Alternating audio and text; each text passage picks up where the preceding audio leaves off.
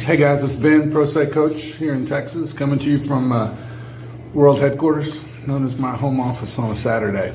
Hey, I just hung up 3 phone calls in a row that were all about the same damn topic. So I thought, that'd make a good video to talk to people about.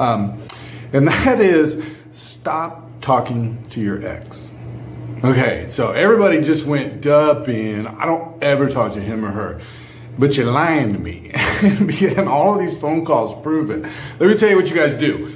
First of all, you're recently divorced. And when you're recently divorced, tensions are high. We've got drama. So it's still a lot of emotions. People are pissed, hurt, angry, etc. Okay? We're going through divorce. We just finished divorce, whatever.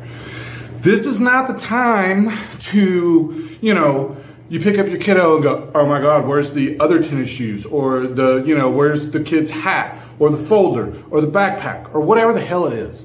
Okay, that's how you talk to your ex. I know you're not calling up your ex and saying, hey, what do you think about, current events in the world or our divorce? But you're talking to them constantly. And it triggers the hell out of everyone.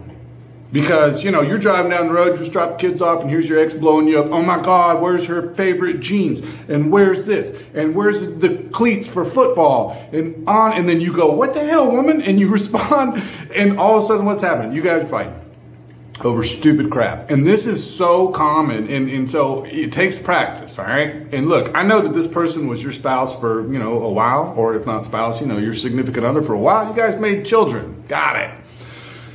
But they're not anymore. So don't talk to them for a long time, until y'all can get to this point where emotions are gone. And it takes a long time. I've been divorced 16 years now. I don't care what my ex is doing. But I remember early on that, those little situations, they trigger these stupid arguments and we're fighting over like, can I be 10 minutes late or whatever, and then they go, no, you better be there in 7 minutes or else I'm leaving, and we call this stupid drama. Okay, stop. Have a backup plan. I remember one morning, it was, we had a cold snap, and my ex didn't send home the jackets. So guess where I was at 7 o'clock in the morning? I was at Walmart buying cheap sweatshirts to get through it, because, there's no sense in doing it any other way. It's the only way to keep the volume as low as you can keep the volume. So, plan ahead, man. Figure out what it is that you need. If you've got like a 50-50 deal and we've got sports and other things, then go buy your own damn pair of shoes, for sports. Whatever it is. This is another thing. Guys are super guilty about this. Well, Ben, I had to ask my ex when the event for school is. Duh, because I don't know. And she never tells me, so I have to ask her. No. Quit being an idiot. You can get all of the same information. Go around her or him. Call the school and tell them to put you on the email list. Get the calendar. Whatever the hell it is that you got to do. Stop depending on your ex to get you information or things, okay?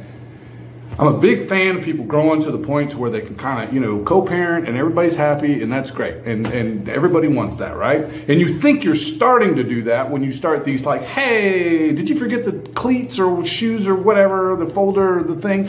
And then it blows up. And then we got World War III over something totally stupid and an $8 pair of cleats that you could buy at Walmart. Just go get freaking cleats. But, but then in terms of information on other things like events and functions and doctor's appointments and other things, figure it out. Make the call. Tell the doctor's office that if any appointment is ever set that you would like to know about it, and for them to call you. They'll flag your account. Your kids' teachers, send them an email and say, listen, I don't really get all the information. Could you please put me on the daily email list? They have that. They email parents every single day. The family dynamic when you guys were together was one thing, and so I'm a guy, so I can say, as guys, lots of times mom runs the house. I don't know when the school play is, she tells me. I don't know when doctor's appointment is, she tells me. You got to change it. You're a single parent now. So figure it out and stop asking your ex. So that's today's lecture.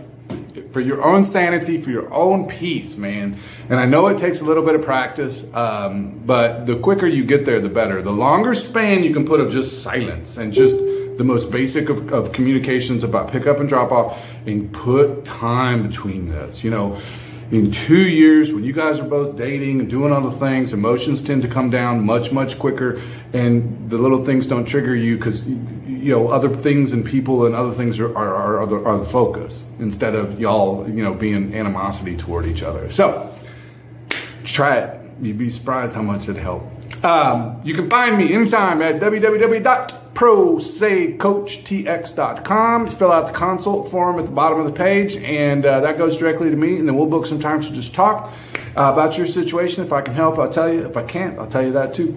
But don't lawyer up. You can do it. You can do it, and we can help you. All right, guys. Thanks so much.